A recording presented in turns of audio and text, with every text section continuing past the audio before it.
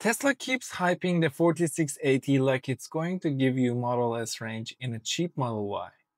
But here's what they don't tell you. The real value isn't just more miles. It's everything behind those miles.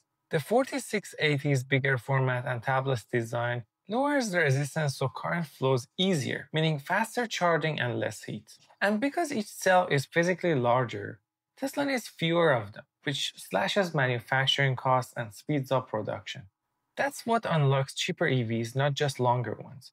But the twist is most early 4680 packs won't show life-changing range. They'll use the savings to make cars more affordable instead of cramming in gigantic packs. So is it a range revolution? Not today, but it's a price and production revolution that quietly creates the room for future Teslas, with both range and cost advantages. To understand the BMS brain that controls all of this, hit the BMS course link in the description.